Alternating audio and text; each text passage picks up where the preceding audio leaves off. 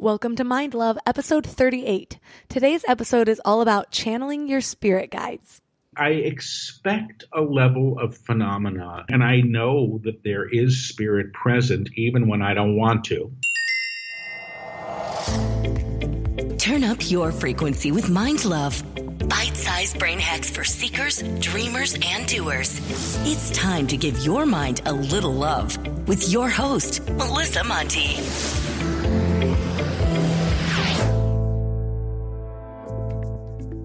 First off, Mind Love is now a CastBox original.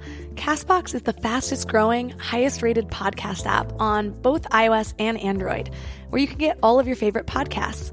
It has a super clean layout, and you can create playlists and download episodes to play offline. It's my personal favorite and where I listen to all of my podcasts. Don't worry, you can still listen to Mind Love wherever you get your podcasts, but I hope you'll give CastBox a try. Second, don't forget to subscribe on whatever podcast platform you're listening on, and leave a review if you can. Reviews really help to entice more amazing guests, plus it helps me grow the show, which ultimately helps me give more value to you guys. When I first started Mind Love, I wrote a bucket list of people I wanted to bring on my show. And no joke, this person that we have today was the very top of my list. I've read 5 of his books, I have the 6th on pre-order, and will continue to read every single book he puts out until I die. And I don't think I've read more than 3 books by the same author, well, since I started adulting. Let's be real, who didn't spend elementary school with their nose buried in either R.L. Stein's Goosebumps series or Judy Blume? What really makes this guest special is he didn't just write these books, he channeled them. He spoke the text aloud, which was then transcribed with no editing. And for those of you calling bullshit, he did the last 2 in front of a live audience. Today's guest is Paul Selig, psychic and award-winning author of 5 channeled texts so far. I have both physical copies of some of his books and audible versions of all of them, which I highly recommend because there's just something majestic about his voice. When people ask me which books have transformed me the most, I always send them to Paul Selig books. I've never read something and been so sure that it's absolute truth until these books. So just a forewarning, I might go full-on fangirl. Sorry, not sorry. So today, 3 key things we'll learn are how Paul activated a spiritual awakening that left him clairvoyant, which behaviors may block spiritual channeling, and what Paul sees as the most important teachings he's channeled so far. And at the end of the show, I'm going to share a special exercise that I learned at one of Paul Selig's in-person workshops. This exercise is really cool for uncovering your true self. There are a lot of aspects about each and every one of us that we've claimed, but it's not really who we are. And this exercise will help us identify those things so we can let go of what's no longer serving us to make more room for who we really want to be. Before we dive in, I want to invite you to sign up for the Morning Mind Love. You'll get short daily reminders of your own beauty, worth, and power so you can start each day with a positive mindset and keep your vibes up between episodes. To sign up, visit mindlove.com and sign up right there on the homepage. You'll get some amazing free gifts when you do. First, you'll get our exclusive Powerless booklet, which is an awesome free booklet based on proven principles from the most successful people and some of our favorite guests. Plus, you'll get a free guided affirmation meditation set at the miracle tone, which is known to help attract love, health, and abundance into your life. The layered affirmations perfectly tune your frequency for personal transformation. So be sure to head to mindlove.com to sign up. Or if you're out and about, just text the word morning to 444-999. That's morning to 444-999. I'm so grateful for your patience, but I got to tell you one last thing. I kind of hate bras. They're just overpriced and uncomfortable, and the straps are always falling off my shoulders, so I've been living in sports bras for years. Sexy, I know. But I just ordered a new underwear set called Tomboy X, and I couldn't have designed them better myself, especially the bralettes. Tomboy X is the perfect cross between cuteness, comfort, and practicality. And now we can finally stop wearing underwear with more frills than function. They have bikinis, briefs, boxer briefs, trunks and boy shorts, soft bras, and racerback bras in everyday basic colors, fun seasonal prints, and brilliant colors. And every option comes in extra small to 4X. So no matter where you fall on the size or gender spectrum, Tomboy X offers amazing underwear that any body feels comfortable in. Go to tomboyx.com/mind and check out their special bundles and pack pricing. And Mind Love listeners get an extra 15% off with code MIND. Again, code MIND for an extra 15% off. Ditch whatever you're wearing for a pair of Tomboy X underwear. Go to tomboyx.com/mind. And now let's welcome Paul Selig to the show. Thanks for having me. Let's start with your story. You had a spiritual experience that left you clairvoyant. Tell me about that. Well, I assume it left me clairvoyant. I sort of tie the experience to what happened after it, but I may never know. I mean, it was, I think, 1987, and I had just a few months earlier begun to open up to the possibility of a spiritual life. And that came really out of sheer necessity, not because I was looking for one, but I got hit pretty hard with the fact that this could be very real, at least real for me. But I was still questioning. And I heard that there was this thing happening that people were calling the harmonic convergence. And I heard people were going to be waking up. So I thought, well, if there is a God or something like a God or whatever you want to call God, why would it say no if you asked to be woken up? So I just sort of went up to the roof of the building that I lived in the night before this sort of foretold cosmic event.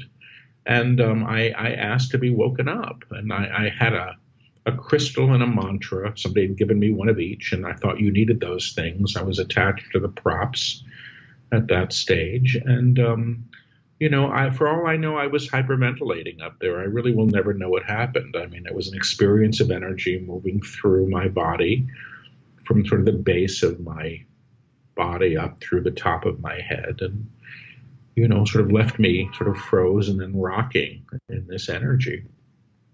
And it lasted for a while, and then it stopped. And, people later said it sounded like a spontaneous Kundalini awakening or a Shakti Pa or a soul awakening. I don't know what it was. I may well have been hyperventilating up there. It was a Kundalini mantra that I was given, but I didn't even know what Kundalini was.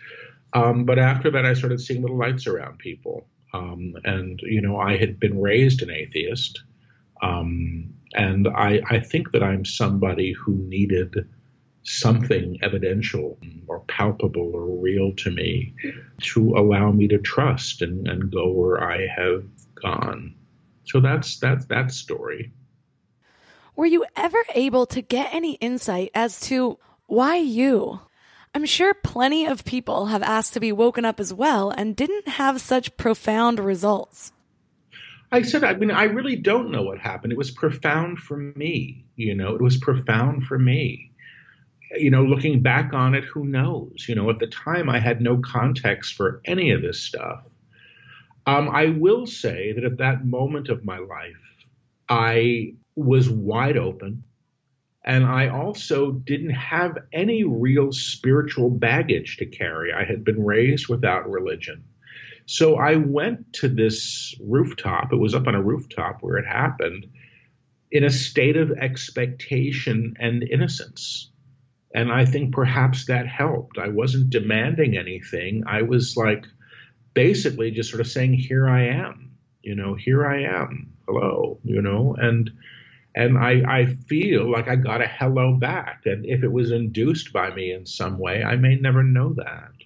I do know that the fruits of the experience for me were these little lights that started going off. And if that was just attached to the experience or happened to coincide with it through something else I may have been doing or waking up to without knowing it, again, I may never know. The why me thing, I don't think about this a lot. When I was maybe 5 years old, I had an experience of some being hovering over my bed and talking to me. And it was a beautiful being. I remember it was glowing, it was gold. And there were robes that were very intricately woven. And I remember this because I was watching this thing from my bedside, and it was above me. So I remember seeing the robes. And then I remember floating up on the ceiling, watching myself in the bed having this conversation. And it's the only out-of-body experience I've ever had in my life. And in retrospect, I think I was being told something then that perhaps was important because I never forgot it. And I don't really know what was said, and I may, again, never know. The guides that I work with have said that I agreed to this, prior to birth, and perhaps I did. All I know is, I don't feel very special. I just show up. I just show up for these things in these books and hope I can hear and hope that the transmission is clear and is accurate and is what is intended. I'm still befuddled and perplexed, but I don't think of myself as especially chosen or special. I think that would be a terrible trap for somebody or for somebody like me. And I've just never gone there. I think when I was first opening up to some of my abilities, when I was in my early 30s, when I began doing energy work, it gave me a sense of identity briefly at a time when I think I perhaps needed something to make me feel a bit special. But that's a stage I think people pass through very quickly. If you get stuck there, I just think then you're working as ego or with ego, and in a primary way, and not just sort of showing up for what wants to transpire, which is how I perceive at least my role in this. So you started with experiencing these lights around people, but then it evolved into actually channeling the guides. Tell me about your experience with the guides and the first encounter with them. Well, I call them the guides, and the only reason I call them the guides is because my ex, this is many years ago, and my ex found out that I could do this and suddenly knew that there was a captive psychic in the house, used to say, ask the guides this, ask the guides that. So that's why they're called the guides. The first thing that I ever heard clairaudiently was when I was 25 and I was sort of bottoming out in a hotel room in St. Paul. I had been a playwright. I was fresh out of Yale. I was working on an opera, and I was really, everything sounded like it must be perfect from the outside, but it certainly wasn't. And I was sort of, bottoming out in this hotel room, and I started praying really for the first time. And I don't even know what I was praying for, in retrospect. And 3 days later, I woke up one morning and I asked myself what I could do for myself that day that was positive, and I heard a voice and it told me what to do, and I shockingly went and did it. And when I say that I heard a voice, people sometimes think that, it's as if somebody's in the room speaking to me, and that's not my experience. My experience has always been a thought that blocks out all other thoughts, that is not a thought that has been chosen. We've had a couple intuitives and psychics on the show, and they say a similar thing, but how did you actually know what it was the first time it was happening? Did somebody teach you? This is how it happened. I started a form of energy healing in my, late 20s, early 30s, because I was opening up as a clairvoyant and clairsentient. I didn't know what those things were. Somebody sent me to a healer, so I went to a healer for a while, then I studied. And after I studied, I was volunteering at a center that was providing services for people with life-challenging illness. It was the height of the AIDS epidemic. I was living in New York City. I still do. And it was a terrible, terrible time for many people. And I was volunteering at this place, and I found that when I had my hands on people, I started accessing information for them. Again, it was the thought that would sort of interrupt all the mental chatter and burst through that wasn't a chosen thought. I usually didn't mean anything to me often. I've got my hands on somebody's body and I hear say Camilla, and I go, who's Camilla? And they go, that's my mother. And then boom, all this energy would move. And that was how it began. And then I started sitting in my apartment in a small group that met actually on and off for about 18 years. The people who attended changed, but I did a group for 18 years that nobody really knew about because you had to, know somebody that knew me to come. It wasn't advertised. I was a college teacher, and I wasn't looking to be known for anything else at that time. But the very first group that I held, I was expecting just to do energy work and the kind of stuff that I had been taught and believed in because somebody had taught it to me. And then all of a sudden, the very first group, I started getting instructions for the group. And that threw me. And that was the beginning of channeling. It wasn't a visual experience. At the very beginning, it used to feel like somebody had their lips pressed against my forehead and was literally imprinting the words. And then I would form the words with my mouth as it would come, which is, I think, how I got sort of stuck in this whisper repeat pattern of, how I deliver my channeled information. I don't know. Sometimes that goes away, but it's a bit of a way that I've been known to work for many years. So, that's what it was like. It wasn't, you see, when I first started doing this, I wasn't calling it channeling. I don't know if I even really believed in channeling all that much. I was not a very good New Ager, and I'm still not. And I'm often a skeptic about many things. But I was very, very, very interested in the phenomena of energy that would come through when I worked. So I would sit in the group not to hear stuff, but to feel the energy that would come through. And we were all feeling it. So I'd be in this little group, and all of a sudden I would hear everybody receive a hand on your forehead. And the whole group would go bang, we'd all feel this thing. And the fact that the phenomena was consistent and palpable helped me to trust it. So I was always there for the energy, and that went on until about 2008. I quit smoking in 2008, which is when my abilities really changed. And the guides I worked with started to teach through me. They started to lecture in that little group. And all I knew I was speaking more. I just knew that there was a lot more talk going on, but I was only there for the energy hookup because I loved it, and it was real. It was palpable. When I do workshops, that same energy is present in increments through all these attunements that they offer. So I'm still there in a certain way for the phenomena, although I've begun to understand and trust after 6 books now that these guides have a whole lot to say, and they seem to continue to say it each time I sit down and close my eyes. You said that it changed for you after you quit smoking. So do you believe that vices such as smoking and drinking inhibit your connection to spirit? In my case, absolutely. In my case, yes. I'm not going to speak for anybody else. My opening, I quit drinking and doing drugs when I was 25 entirely. I believe I have done, as many people do, anything humanly possible to desensitize oneself for much of my life. So the psychic stuff opened up when I was 25. And that was shocking to me. But I loved to smoke, and I was a good smoker, and I didn't think of it as a vice. I thought of it as a vocation. I was like a 4-pack a day guy. And the guides actually said one night in a group, we want to keep working with you, and we can't unless you deal with this. And the next day, I just quit, and I got help. I had an inhaler. I did everything one does.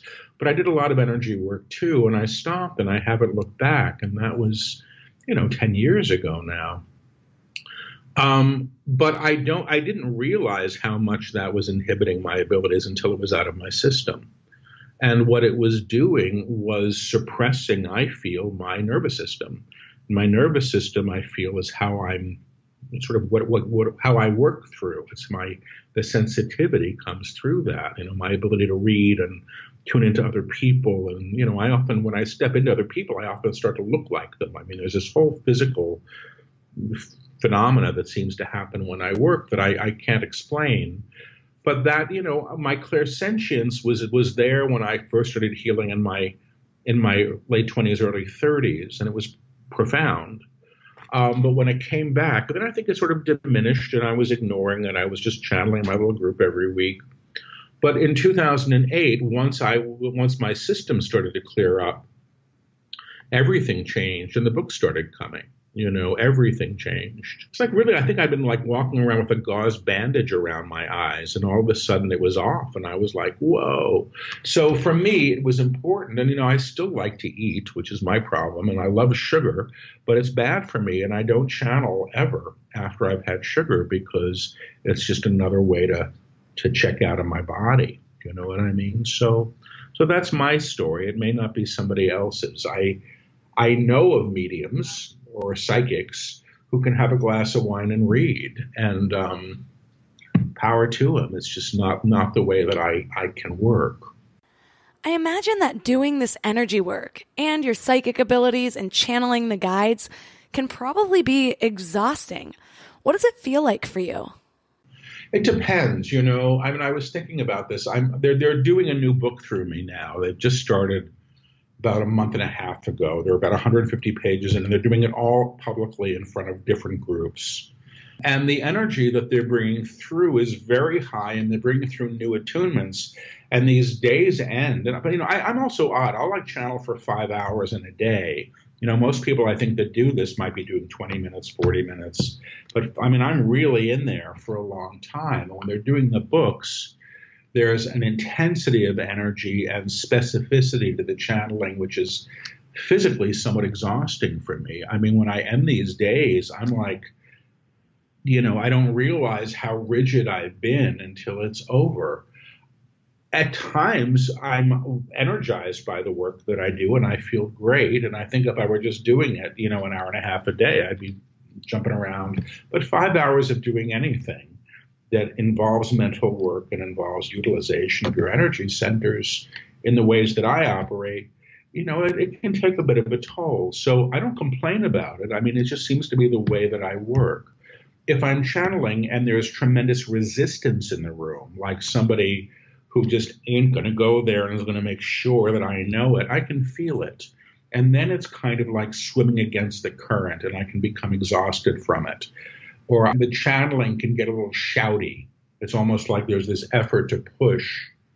And the moment that person is gone, everything goes whoop right up, and it's a joy. It's just like, riding around in a hot air balloon, after that. So, there are gradations and differences. And frankly, each time I work, I just seem to do it a lot. So I've been known to do. I work at the Esalen Institute a lot in Big Sur, and I'm often there channeling for 7 days straight. I did a month there. I channeled every day for 30 days, pretty much. It was crazy. So clearly I'm enjoying it. Otherwise, I wouldn't be showing up for it. But it is a bit of a workout. When I attended your workshop, it was incredible. When you started channeling some of the guides, I clearly heard different voices, almost like different accents coming through. Do you start to recognize these different feelings of spirit, or how does that work? When the accent comes through, when there's this one guide that seems to operate with this sort of loud, booming, sort of British accent, sometimes it sounds a little Welsh to me, sometimes a little Scottish. But what I notice more than anything else are the vocabulary changes, which are slight. There's one guide that I hear that says dears, and that's the guy. That guide channeled the entirety, I think, of the Book of Truth. And if you read that book, you'll say, hello, dears. And I'm going, and I hate the word dears. The British guide likes to talk about song and music, and there's a joyfulness to it. But those are the distinctions that I make. And once you see the whole thing typed up in transcript form, truthfully, it all seems the same. The cadence, the sentence structures are all comparable. So clearly, it's a what they say is it's a group energy, and I notice the distinctions. I know the one guide that I seem to have sort of a visual relationship to, and that's only because it's happened. I think if I were a good daily meditator, as my friends keep recommending I become, I'd have a lot more of that. But I understand the familiarity of the transmission. I understand the familiarity of the language and how the process that I work with seems to always be honored in a way that I can adjust to and be worked through well. So that's what my focus is how clear is the transmission? Is it what I'm used to hearing? Not informationally, because the information changes, but the structure of the sentences, which is very different than my own sentence structure, as is the word choice. The guides I work with say you and your fellows, and I've never said fellows in my life, So, have you ever been channeling and something they said was just really surprising and you thought, what the hell are they talking about? All the time, especially recently, all the time. I have a friend, a wonderful old-time medium named Jeanette Meek, who mentors me in some ways. She reminds me of things when I get worried. And she reminds me that, the information's not for me personally. But I was reminded, because I actually had an experience. I was doing a workshop just this last weekend in Madison, Wisconsin. And they're really teaching embodiment in a whole wild way. And I was struggling one day, and Jeanette reminded me, saying, Paul, you're trying to listen to the transmission. And I really can't be an effective channel if I'm listening too closely. Throughout my experience of doing this, I mean, I've always said it's like, when I channel, it's like I'm turning the steering wheel over and I'm climbing into the back seat of the car. And from the back seat, I'm kind of listening, but it's removed. I'm not trying to drive. But occasionally I'll hear something that I find alarming or confusing, and then I pop up and I say, like, basically, hey, wait a minute. And then the guys say, Paul is interrupted. And then they'll often take my question. What they've been known to do in the last book or so is anticipate my question so that I don't interrupt the transmission, which was a smart thing because there's one book, I think the third book, where they actually had to reconceive an entire chapter because I kept interrupting so much. And they said, okay, Paul, we're going to deal with your questions and we'll come back to what we had planned. And that's all in the book because the rule with all the books thus far has been nothing gets edited. I don't get to go back and take things out, So if it's channeled in a session for the book, it's included. But for the most part, if they anticipate my question, they are anticipating the question that I was having, but they'll often phrase it in their own way. So they'll say, for example, Paul is interrupting and he asks, if I am about to cross the boulevard with my fellow, which is not my language at all. It's them sort of giving parroting back the idea of my question in their way. But I think what that allows them to do is just continue the transmission without sort of an abrupt stop and break to take my question and to come back to the teaching. That still happens once in a while, but not as often. I guess after a couple channeled trilogies, they're getting just as used to working with you as you are to working with them. It's a little like that, yeah. I'm happy about that. I'm always very happy when they say, Paul has a question and we won't take it now. I love that because it reminds me that they're in charge and it's their book. You know what I mean? Like, Paul has a question, we'll address it later, or please let us continue, this transmission. And I'm fine with that when it happens. I actually find it a bit of a relief. After the fact, it almost always makes complete sense. But, I hear things in phrases.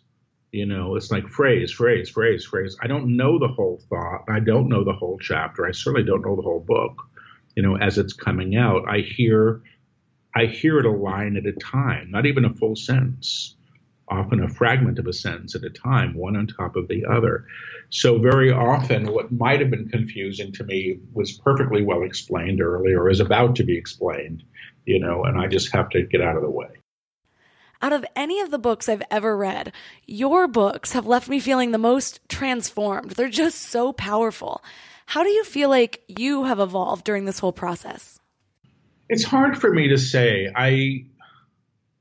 I'm living a very different life than I used to live in many ways. I was a full-time academic. I had a full-time teaching job at NYU that I'd had for 25 years. I was also running a graduate program at a small college in Vermont.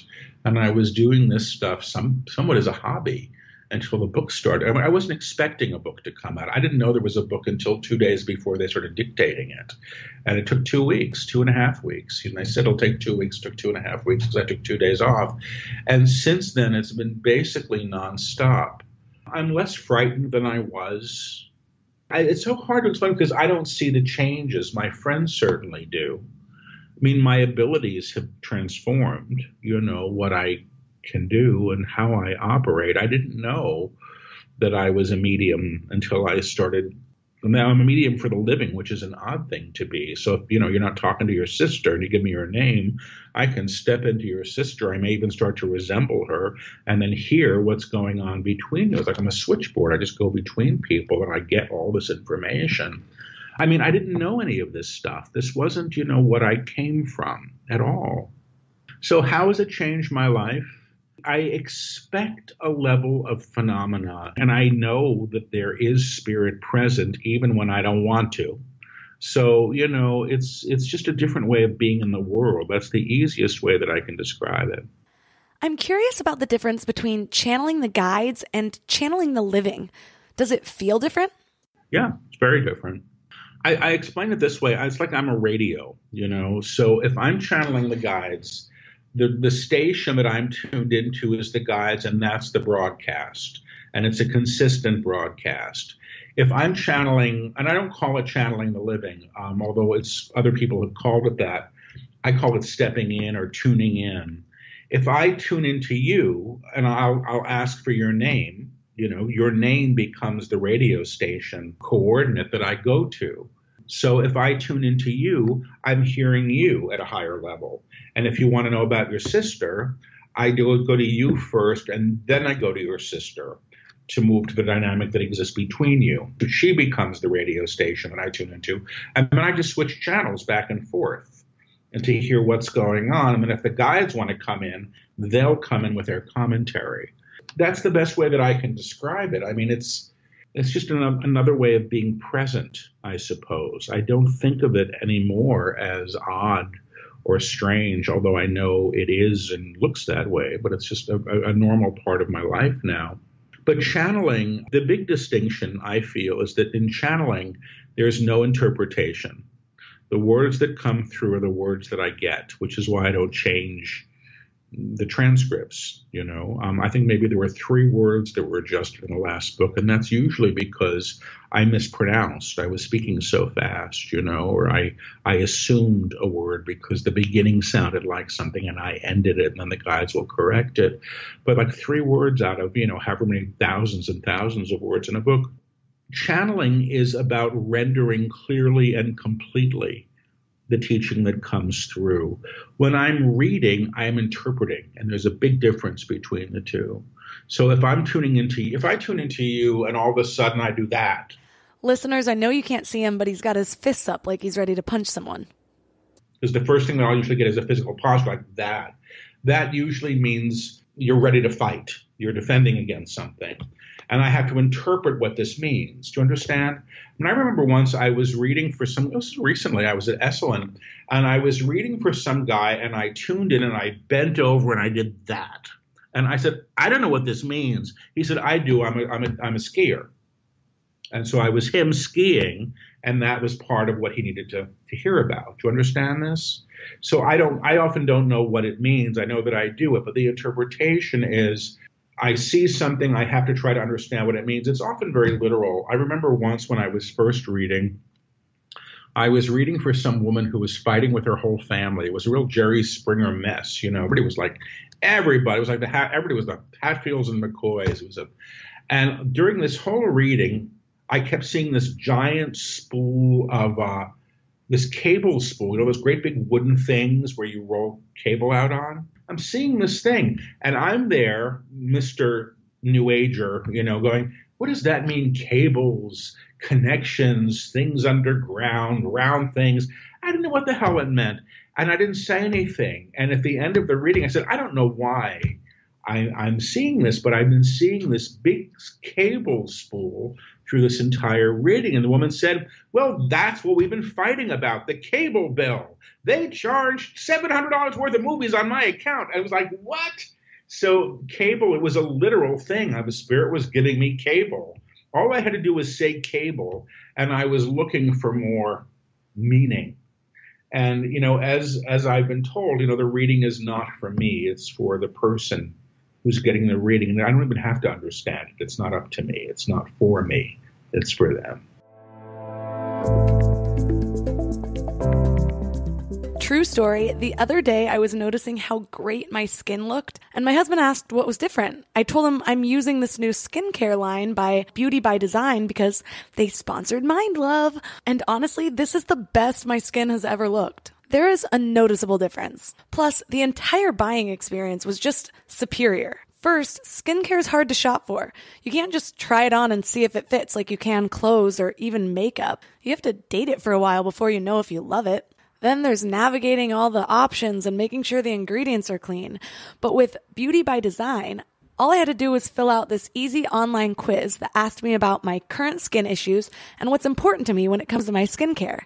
Then I actually took a picture of my skin, and a real esthetician checked it out and basically prescribed me my skincare. And they work with your budget. To get 20% off your first order and free shipping, go to beautybydesign.com/mindlove and use mindlove at checkout. For 20% off your first order and free shipping, go to beautybydesign.com/mindlove and use mindlove at checkout.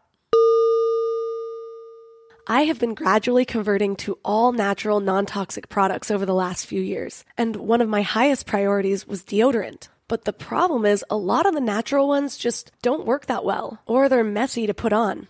But I finally found a safe aluminum-free deodorant that changed the game for me. Kapari.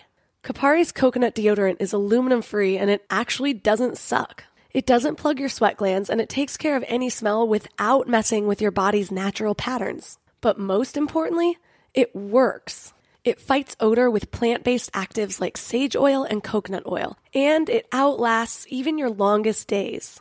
It's gotten love from editors at Cosmo and People, and you can check the thousands of 5-star reviews on Kapari's website. It's Kapari's #1 selling product. They can barely keep it in stock. Kapari's deodorant doesn't leave behind a sticky white residue either, just that sweet, subtle scent of fresh coconut milk. It's also free of silicones, sulfates, parabens, GMOs, and baking soda, so it's perfect for sensitive skin. So knowing there's a safe, clean option out there that works just as well and smells amazing, why wouldn't you want to try it? Kapari even offers a money-back guarantee, so there's really no reason not to. So say aloha to Kapari. Go to kapari.com/mindlove to make the safe switch today and get $5 off your first order. That's kapari.com/mindlove. kapari.com/mindlove.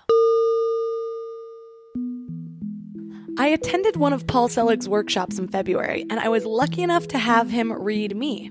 I had just launched Mind Love about 2.5 months before, so I was super pumped up, but also still kind of flying by the seat of my pants. He was taking questions, and everyone's hands shot up, and he picked me. I had one question, and I asked him, what do I need to do to take my life to the next level? Am I even on the right track? Like he said earlier in this interview, he kind of takes on the characteristics of people when he, as he says, goes to them for the answers. So he came to me for this, and he put his hands up and shrugged his shoulders, kind of like the I don't know emoji. And he tilted his head back and forth, and he said, "You're kind of funny. You're like, maybe this, maybe that, could be this, could be that." And then he asked the guides to weigh in, and they said, "Stop doing, and start being." To be honest, when he first said it, I was like, really? That's it? But the longer I've sat with it, the more it means to me, and it's something that I've now totally taken to heart. We don't get our worth from how much we get done. We are born worthy. We're already enough, even without doing anything. We're all made from the same stuff. The universe is inside each one of us. We all embody love, truth, universal intelligence, source, God, whatever you want to call it. We're just at different points in our journey of remembering who we truly are. The best thing that you can do for anyone is to stay on that path of remembering your own power, your own essence. Because by shining your light, you shine the way for everyone else. So the next time you're worried about letting people down, you're not doing enough for your kids, for your spouse, for your parents, your friends, yourself. Stop trying to do and just be. Feel into your own essence. Sit with your own energy. Quiet your mind and be love. You're responsible for the energy you bring, so bring the kind of energy that you want to spread. Going back to your experience channeling the very first book, my personal favorite, I Am the Word. Legend has it that the guides told you to take the first deal that comes your way and don't negotiate price. How'd that go down? Side note, listeners, there is a siren in Paul's background in this response, so if you're driving right now, you are not getting pulled over, unless you are. Victoria Nelson, who was a wonderful writer and academic, was on the phone. She was in Berkeley, California. I was in New York for the first few books. I need an active listener when I'm channeling. I can't just channel with myself in the room or into a recorder. Now the books are done in front of a full audience, and that's even better because there's a video record of it. But Vicky was there, and the guides said, it's going to be published. They said it's going to be the first publisher who reads the book. Small metaphysical press, don't haggle. That's what I heard, don't haggle. Shortly thereafter, I was invited to channel at the Esalen Institute for the first time at a conference before a bunch of eggheads. It was an invitational conference. I think my roommate there was the former head of the secret spying program for the CIA, and Jacques Vallée, the UFOologist, was there. And among the people there was Mitch Horowitz, who was the editor-in-chief of Torture Penguin at that time, which is a small metaphysical press, but it was under the umbrella of Penguin Books. I had brought the manuscript for I Am the Word that had just come off the press at Kinko's the day before. I mean, I took it there the night before to have it in my suitcase. And I brought it there, and Mitch took the manuscript home with him on the plane. He asked if he could take a copy. And I think he wrote me from the airplane and said, this is really very interesting. And then shortly after he landed, maybe the next day or something, he said, when can you come into the office? And the book was on the shelves 8 months later. It was never submitted to a publisher. And I didn't haggle. I think I was paid $5,000. I think that was what I was paid for I Am the Word. And I knew not, and I was grateful for it, truthfully. It was a lesson in trust. And everything around this work, the guide's work, has truthfully been taken care of. I don't have to do too much. All I have to do is continue to be willing to show up and do my part. But they've been careful to bring the people who can support the work, and they've been wonderful people. I've been very fortunate. What has it been like as you become more well-known as a public figure, especially since you didn't ask for any of this? I was a college teacher for a long time. I'm used to sitting in front of a group of students and teaching. It's a place that I'm comfortable as Paul. I've also been shy much of my adult life, and reserve. And people mistake the shyness for reserve. I find it a bit challenging. Unless you are into this stuff, it's highly unlikely that you know me or know what I do or would encounter my work. So, there have been a few odd periods where I've been stopped by people. I walked into a store once. It was an antique store, and these two guys started jumping up and down and pointing. And it turned out that I'd just been watching one of my videos or something on YouTube. So they were all excited. And I thought that was really sweet. I'm so not used to that. But I'm private too. And I have, I think, a somewhat uncomfortable relationship with the idea of being public. I do it for the work. I don't really have a need, I don't think, to be seen as doing this. I do it, and I do it because, pardon me, it's what I'm called to do now for whatever reasons, just as I felt called to be in an NYU classroom for many years. I mean, my spiritual practice for 25 years was teaching college. I loved it. So this is what I do now. When we were talking about your spiritual awakening and I asked why you said that maybe it's because you didn't have any religious baggage to start with. So now, obviously, your views on spirituality are totally different from those that you were raised with. What does your family think now? There's only two of us, my mother, who's well on in years, and my younger brother. And they're both supportive of it. I think, they knew sort of that I was into this stuff for a long time, but I don't think they gave it any credence. They still thought of me as somebody who was teaching college and perhaps should be writing more plays, because I really didn't do all that much of that in the last few years. When the first book came out, I Am the Word, I think they both had to sort of reassess who I was and what I did. And certainly as the books have grown in popularity, and they've kept coming since 2009, I think there's now, 6. The newest one's coming out in November, which is the Book of Freedom. And now they're delivering another one, and there's 2 more to come after that I've agreed to. So, I think they've had to adjust. There's been support. My mother professes not to be able to really understand the books. I think it's challenging for her. My brother, I think, finally read the first book very recently, and he sent me a lovely email, which I was very touched by, that he took the time with it and that he found it meaningful.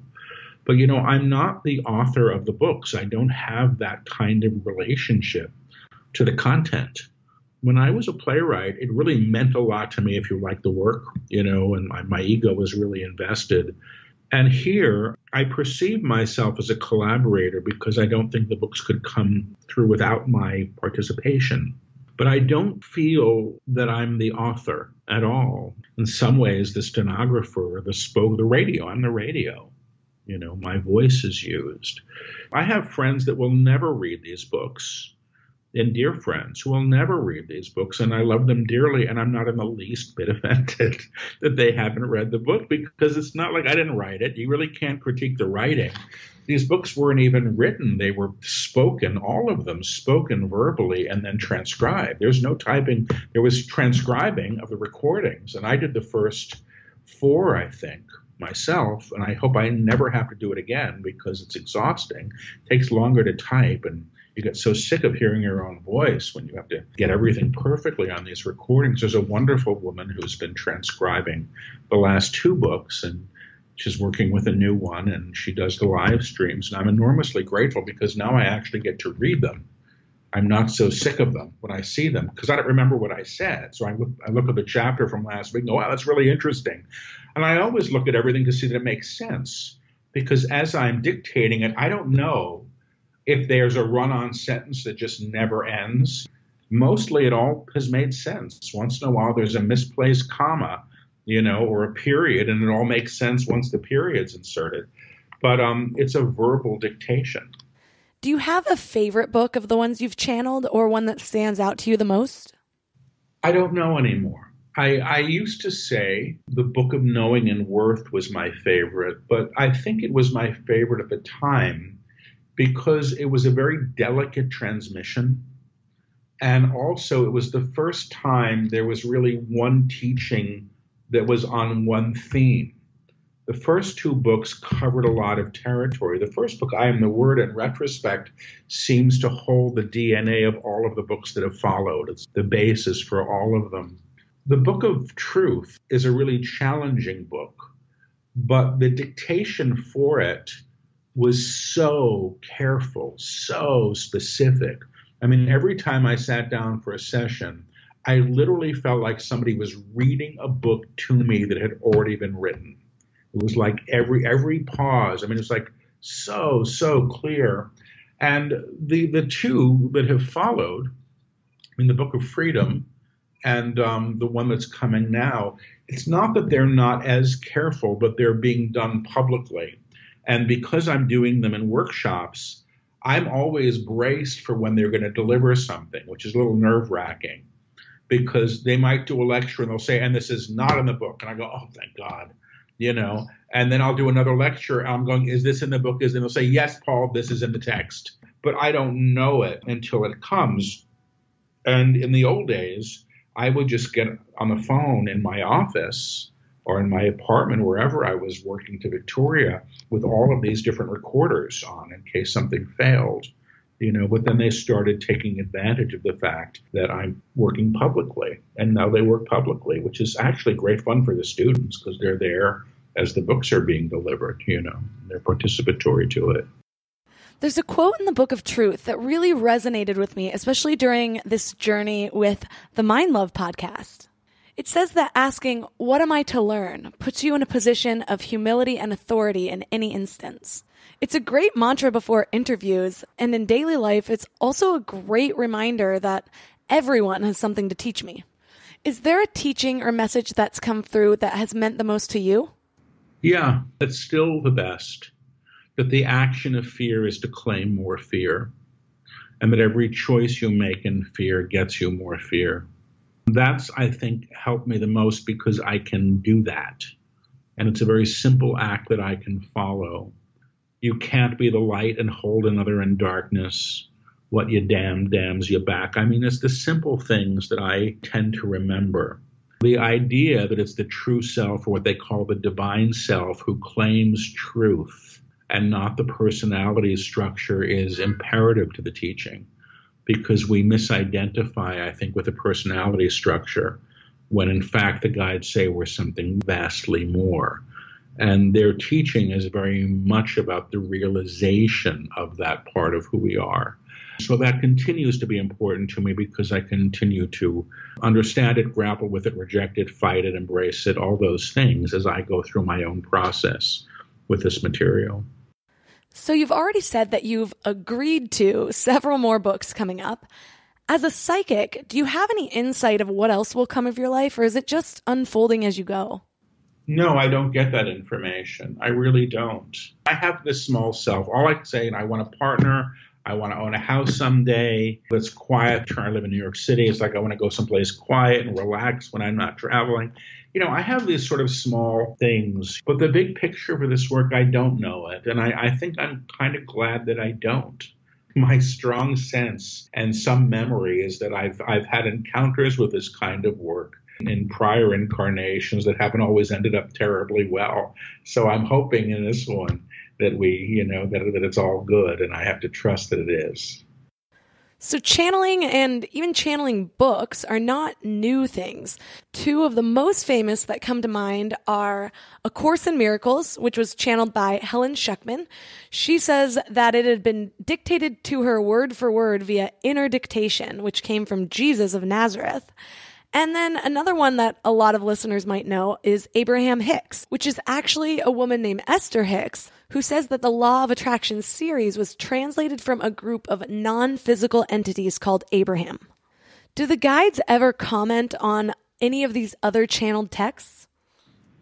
No, they haven't. I don't read anybody else. I think I read half a Seth book when I was a grad student. And that's many years ago. And I thought it was fascinating, but I was too busy partying in those days to finish it. In the very first book, there's a comment where the guides say this is not a book that's been written before. And then they say this is not a Course in Miracles. And people have often said, well, why are your guides referencing the Course? Or are they dismissing the Course? And in fact, this was in the very first day of dictation, I think. The guide said this is not a book that's been written before. And I piped in the background, oh, yeah, what about A Course in Miracles? And they said this is not A Course in Miracles. Now they would say Paul is asking. They would have framed it. But this was as we were just beginning this ongoing courtship. So, no, I don't hear that. They don't compare. People often ask me to compare things, and I say I can't. I don't read other people, and I do that intentionally. My feeling is that the integrity of the channel is important, that you don't go back and fix it up and make it be what you want. I tend to be a little wary of people that are channeling current events with a lens that feels a little bit more from the psychic realm than the higher realms to me, especially when there's a political bias. And my guides, I don't think, could care less. They speak in larger gestures. They don't name names, or they haven't thus far. They're teachers. My guides are teachers. They're not there to appeal to the need for immediate information in the zeitgeist. At least that's not my experience of them. And that's not to say that other people can't do that. It's just not what I get. There's a very big thing that I do believe. The guides that I work with don't teach fear. They don't teach fear. And whenever I hear of a channeling or I pass one on social media that seems to be fear-based or inciting fear or inciting separation or asking people to act in opposition to others in negative ways, I tend to be wary of the source of the transmission. But that's Paul. My guides, again, they don't have comment. Thank you for that. The differentiation or even the interaction between you, Paul, and the guides has always been such an interesting aspect of the teachings for me. For listeners who are interested in learning more about you and the teachings of the guides and your books, where can they find you online? My website, Paul Selig, PaulSelig.com. That's the place to start. The books are available at all the major booksellers. You can get them online. But the website's the best way, and there's a calendar. I travel a lot, and I do a lot of workshops, and I'm channeling every Wednesday night just about online. There's a live stream that we've been doing for a few years, which is really the laboratory that used to meet in my apartment all those years ago. It's just now in a different forum, so it's where the teaching unfolds. But yeah, I'm not hard to find that way. I promised you guys an exercise that I got at the workshop I attended in February. I'm so glad I'm doing this episode because I'm looking back at my notes for the first time, and there are just little tidbits that I wrote down when Paul was channeling the guides. Some of these quotes are, "The true self knows and the small self thinks. You cannot be a master and a victim at the same time." We choose physical pain as a way to release things here. Those were just a couple gold wisdom nuggets for you. But for the exercise, I wrote, be with myself that thinks I know who I am. Make a list of who I think I am. Always gets blamed, thinks they're unlovable, has to learn the hard way. In doing this, you will see the life that you live. In seeing this life, you can see how you can change. It's important to do this exercise to understand how much you have already claimed in this universe. And when your investment in this list changes, so does your world. So I challenge you to write down some of these things that you would use to describe yourself, the things you've said throughout your lifetime that, oh, this is just who I am. Then look over this list and release the things that aren't serving you. Once you release all of these untruths, you can claim your truth. If you're having a hard time finding your truth, sit in stillness and ask. Ask your highest self for information so that you don't have to rely on the old information. For all the links mentioned in this episode, including a link to Paul's books on Amazon, go to the show notes at mindlove.com/038. I also want to say thank you so much to anyone who left comments on CastBox or reviews on iTunes this week. My favorite comment of the week is from a listener named Kiki, who says, I've never listened to podcasts before and found Mind Love right away. I'm hooked on it now. I really enjoyed the topics, the guest speakers, and Melissa's energy. I also signed up for the morning Mind Love email and love opening them first thing in the AM. It's a great way to start my day. Thanks for enriching my podcast experience. I can't wait to listen to future episodes. Thank you so much, Kiki. I appreciate you so much, and all my other listeners, and all of you who have shared the podcast or told your friends. Your support blows my mind every single day. So thanks for giving your mind a little love today, and I'll see you next week. Thanks for tuning into Your Higher Frequency with Mind Love. Head to mindlove.com for a free gift to keep your vibes up until next week.